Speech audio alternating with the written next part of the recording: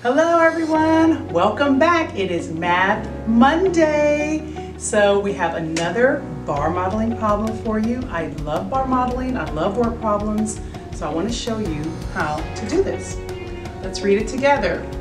Evelyn has 9 fewer stickers than Yoanna. Together they have 35 stickers. Find the number of stickers Evelyn has. So what you always want to do is write down the names of who's in the problem. And in the first sentence, it tells us Evelyn and Yoanna's name. And so we will draw them 2 equal bars to start.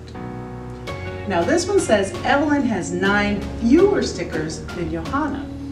That also means that Yoanna has 9 more stickers than Evelyn. So you just want to make sure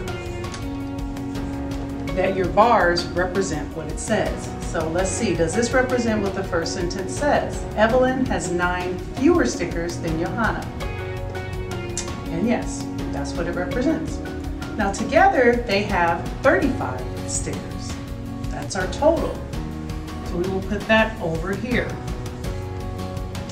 Next, we need to find the number of stickers Evelyn has. So to do that, we're going to have to get rid of this 9 and put it over here. So we're going to have to subtract the 35 minus the 9. So of course we would encourage you to do this in your head.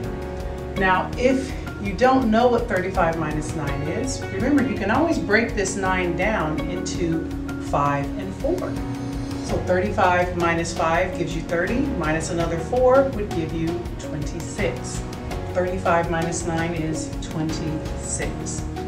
So now we have 26 here and we have 2 equal bars. So now we can see what the bars represent. 26, we can divide it by our 2 bars to get it. Or for our younger viewers, what are 2 equal numbers that will give us 26? Right? 13 plus 13 would give you 26. 26 divided by 2 gives us 13. So we know now that each of these bars, or both of these bars, are 13 and 13. So to solve the problem, let's put it back like we originally had it.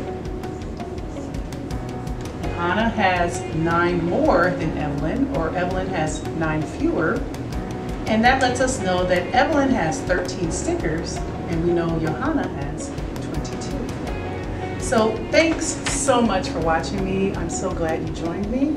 I want to leave you with some motivation, just in case you don't like math or you just need some motivation. So repeat after me. I am brilliant, I am confident, and I can solve any math problem that comes my way.